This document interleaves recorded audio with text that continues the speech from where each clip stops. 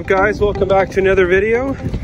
We're not in the ocean today, but we're actually going to check out a lake actually pretty close to my house, and we're going to see what I can find. I got a couple leads on this location. Apparently it was an old bottle dump at some point at the mouth of the river, so I'm going to get in the water and see what I can find. As you can see, we've got some snow here. So it's gonna be a little chilly. Hopefully not too bad.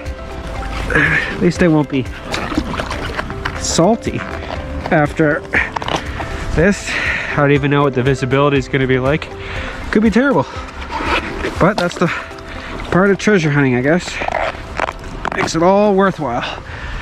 Okay.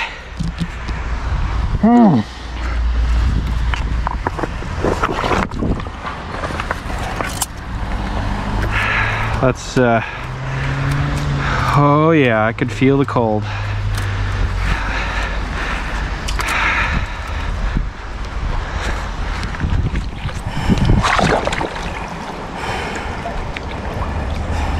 So good.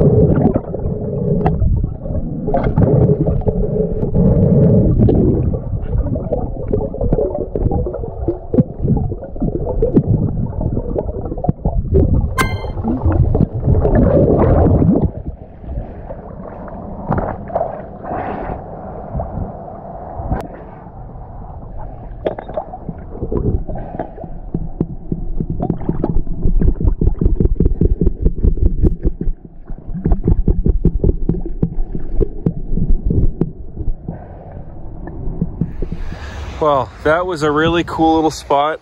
The river is quite strong over on that side. Sometime I'd like to float on down underneath it. You can kind of see over there, there's a river. It gets pretty strong underneath the bridge. Looks like it'd be fun to float down. Maybe I'll try that on the weekend. But for now, I'll show you guys all the bottles I got.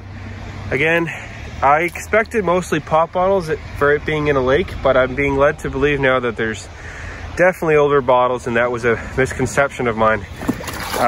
Some cool finds. There's this Coca-Cola bottle number here. It's probably the most interesting one of today. It's got a patent number on the front, and it's got a kind of aqua green color. I've never actually found one like this, so I'm gonna look up that later today. We have some 7-Up, Orange Crush, a milk bottle right there. That was cool. My first milk bottle in a lake.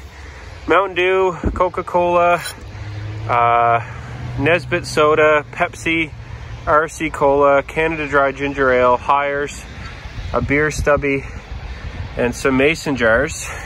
This mason jar says Dominion Mason. I don't know how old that one is. And then this one looks like some kind of measuring jar. So yeah, this is all the bottles I found. This is really close to my house, so I'm really excited about that because I don't have very much time now these days to get out after work. So with something so close to my home, this makes it a lot easier. Hope you guys enjoyed watching today. It's different being in a lake, but I still love it.